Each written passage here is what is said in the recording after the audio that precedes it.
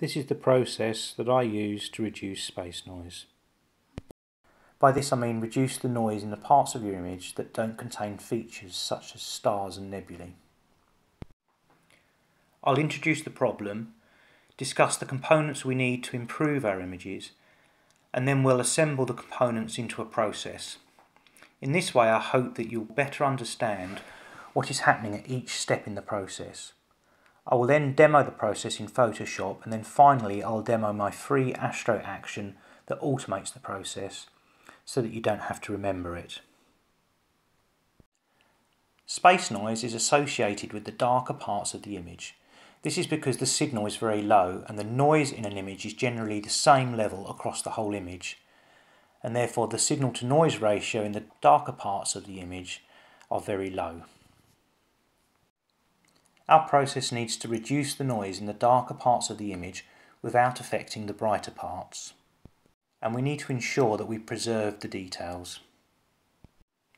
Now we understand what we want to do, let's look at some of the underlying techniques we will need. Our images can have multiple layers. How those layers interact depends on the layer mode. The default layer mode is called normal. This replaces the layer below with the layer on top. Layer modes change how the layer interacts with the layers below. For example, darken allows darker pixels from layers below to pass through the layer. And lighten does the opposite, allowing lighter areas of the image to pass through the layer. The layer mode we're going to use is called soft light, and it requires a bit of explanation. It's supposed to mimic soft lighting conditions, so let's delve into what this layer mode does, as it plays an important part in our process. First, let's simplify the graph. The horizontal axis indicates the colour of the pixel in the lower layer. The colour of the line indicates the colour of the corresponding pixel in the upper layer. Here I'm only showing a line for mid-grey. This is the midpoint between black and white. The vertical axis represents the colour of the corresponding pixel when soft light is used. So if we have a mid-grey pixel in the upper layer, we can read the graph to find the corresponding result. And you can see from this, if the upper layer is mid-grey, that the soft light mode has no effect on the final image. Each colour in the lower layer translates to the same colour in the resultant image. Now let's consider what happens if the upper layer pixel is black. If the lower layer pixel is black, the resultant pixel remains black. And the same applies if the lower layer is white. The result is also white. But in between you can see that the result is always darker than the underlying layer. You might also notice that dark colours are darkened more than the lighter colours. We see the opposite effect when the upper layer is white. The colour of the lower layer is brightened, but the effect is still larger for pixels that are darker in the lower layer. Adding some intermediate greys into the graph, we can see that overall, if the upper layer is darker than mid-grey, the result is a darker image. If it is lighter than mid-grey, the result is a lighter image. And that the effect is most prominent when the lower layer pixels are dark. We'll look at how we can apply this later in the video. Now let us quickly discuss masks. Without masks, the whole layer would be affected by the layer mode. Masks allow us to define at a pixel level which pixels will be affected by the mask. If the mask pixel is black, the corresponding pixel is completely transparent, so the underlying pixel is shown unaffected. If the mask pixel is white, the layer mode has the full effect on the corresponding pixel, and all shades of grey in between effectively change the transparency. Masks therefore work a little bit like the opacity slider, but on an individual pixel level. The final thing we need to understand is the median filter. The median filter takes the median of the pixels in a specified radius around a target pixel and replaces the target pixel with that value. Medium filters are good at reducing noise, but at the expense of losing detail. Generally, medium filters will remove details smaller than the radius of the filter. Okay, so that's all the components of the space noise filter. Let's look at how we combine these layer effects, masks and filters to reduce space noise. First, we duplicate our image as a new layer. We then create a mask for the new layer using an inverse of the image. Remember, the darker the mask, the less impact the layer mode will have on the resultant image. So by using an inverse of the image, we are protecting the brighter parts of the image. Incidentally, masks can be edited just like images, so you can edit the mask to make the layer more or less transparent, or to enhance or reduce specific parts of the image. However, we don't need to do this for our space noise filter.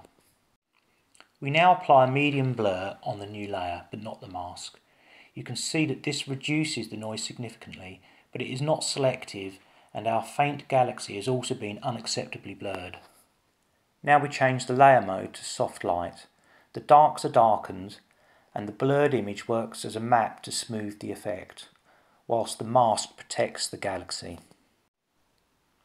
Here are some before and after shots. This is an image of a supernova in NGC 3643. Click the in-video link to watch a video on how I fixed the oval stars in this image. This is M1, the Crab Nebula, which is a supernova remnant. And here's a colour image of the Eskimo Nebula. Now I'll demonstrate the process in Photoshop. Here's an image of the Heart and Soul Nebula. First thing we're going to do is duplicate the layer.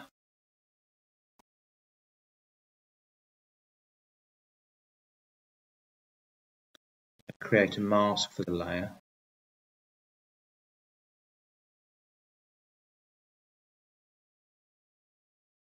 I'm just going to select all, copy, Control C, go to the mask, paste.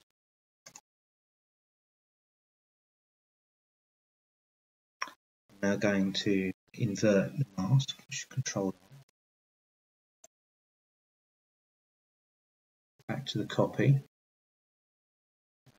Do the medium filter. Do a medium filter of 3 pixels. Okay.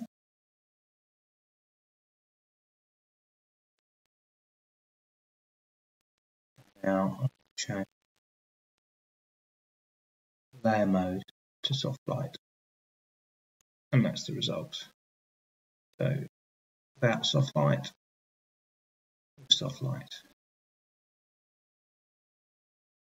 It makes it a lot more punchy. Then adjust how much of the effect you want by altering the opacity of the layer to get it. That looks quite nice. Before, after. Okay, let me delete this layer. I'll show you how you do it with the my action. My action, you just click on my space noise. Click the button. Read the instructions. Almost all of my Astro actions are non-destructive, so I don't always create new layers. They always act on the layer you've got selected, and I always create a history snapshot. These things just make them a little bit easier to use and to recover from if you don't like the results. There's a little bit of a description of what it does.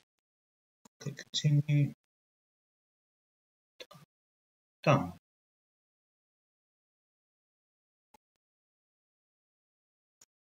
Now I can still adjust the level of the effect slider to get it how I like it. Toggle on and off. See what the difference is. It's that easy. You can download the action from the link in the description. Then from inside Photoshop, select the Load Actions option from the Actions menu and you'll be able to install it. Thanks for watching. If you enjoyed this video, please click the thumbs up. If you'd like to see more videos like this, please click subscribe. I'll see you in the next video.